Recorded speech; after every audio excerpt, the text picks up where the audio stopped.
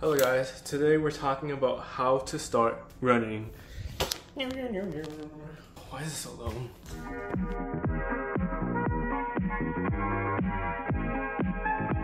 Anyways, backstory is that I started running because one day I came home from work.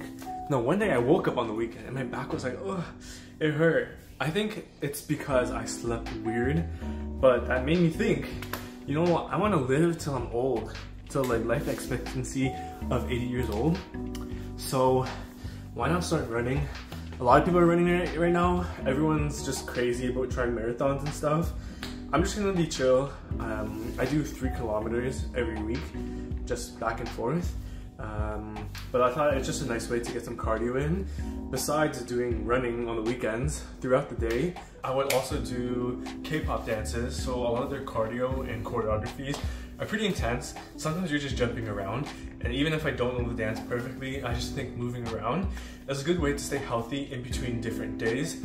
So I just wanted to share with you guys how to start running, because I think it's important to encourage other people to do things that better themselves.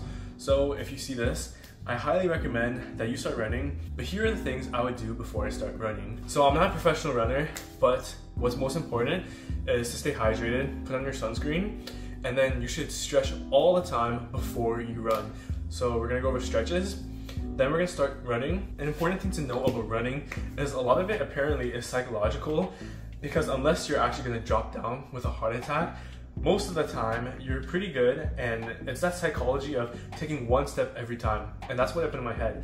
Every single step I take, I'm saying one more step, one more step, one more step. It's good to focus on your breathing. So breathing in on your nose and out through your nose is gonna help you keep your oxygen as well as not run out of breath or have a dry throat. But when you do realize you need more oxygen, it's okay to breathe in through your nose and out through your mouth. Yeah, so running off super slow. So I would just say running, you get better the more you run. So start off with something super small and start making progressions towards something better and better.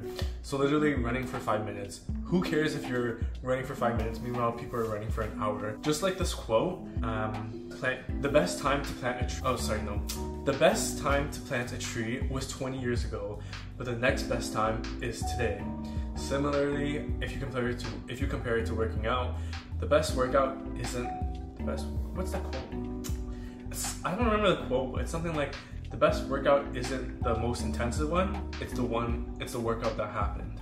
Which honestly, that hits home to me. I'd rather just do something small rather than not doing anything at all. It shows your commitment, your progression, and it kind of just betters you. So then after you, sorry for all that yapping, after you run, it's very important to stretch afterwards as well. Get a lot of water, hydration, making sure that you're getting your protein on that. So I think focusing on those things, yeah.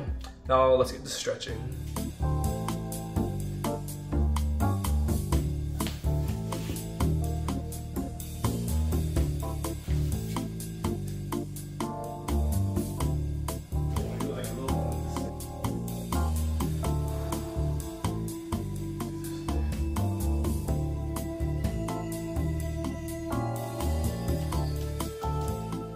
One, two, three, four. Maybe got me looking so crazy.